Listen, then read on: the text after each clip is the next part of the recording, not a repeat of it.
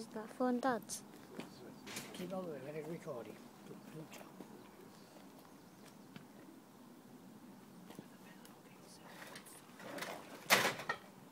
Oh, and the idea is, far too nervous, I'm like... And the idea is they're forcing us back, but they put me in it. They had council doors.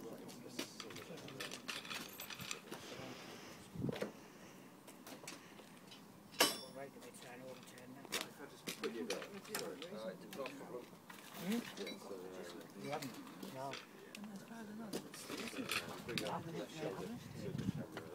Will you be able to say that on? No, I can't see it. You know how to drive it. I don't drive it. Yeah, it's on. Let's see what's behind there.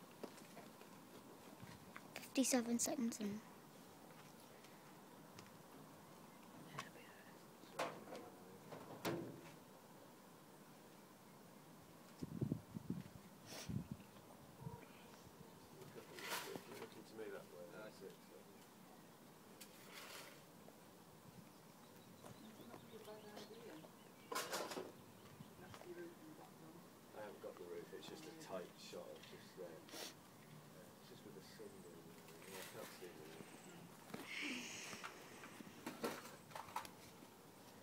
Yeah, originally they said to me, you want to repair the roof. So I said, let me go. You can. Yeah, now.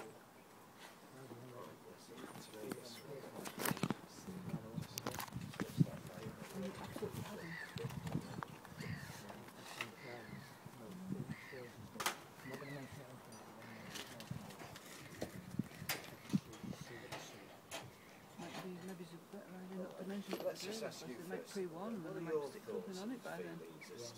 What's happening to Huskey? You feel it's just not right, what you think?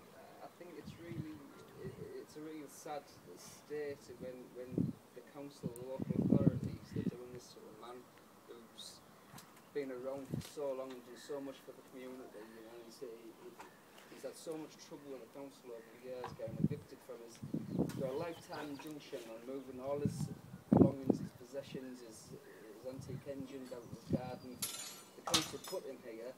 Now the council want to take him away from here, but they're not offering no reasonable place for him for his things, you know, no alternative, you know. I think it's what they've done is they've bullied him over the years, they manipulated him. Alright, keep talking. I think a lot of people should stand up and help this man. Well, why do you think there is this strength of support for him then?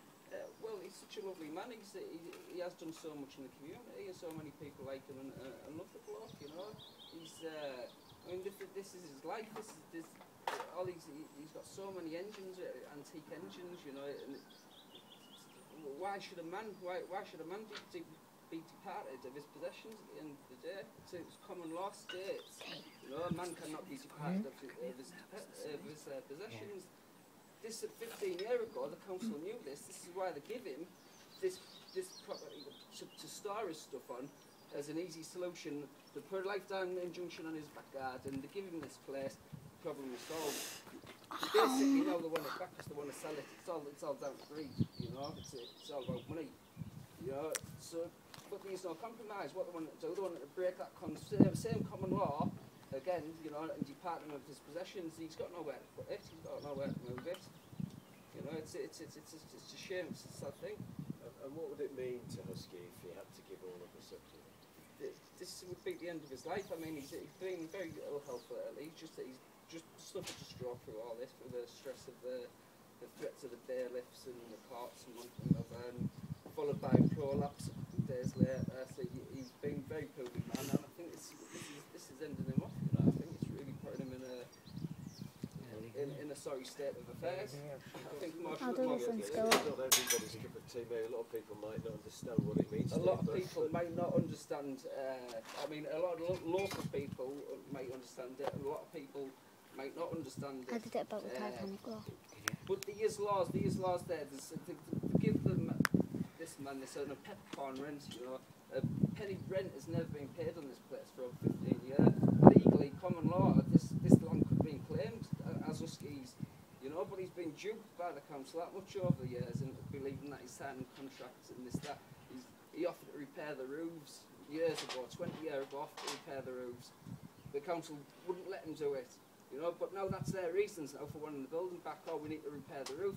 They couldn't repair the roof without even touching none of this. You know, he would not have to move out for them to repair the roof. It is all about them wanting to basically get purchased off, make money. That's it. Just sum up for us, if you can, in a couple of words, what this man means to you and what this yard and these possessions Well, mean to you. this man it's not only a family member, he's a friend, he's a long-time friend. He means a lot to me. I know he means a lot to the people of Darmstown.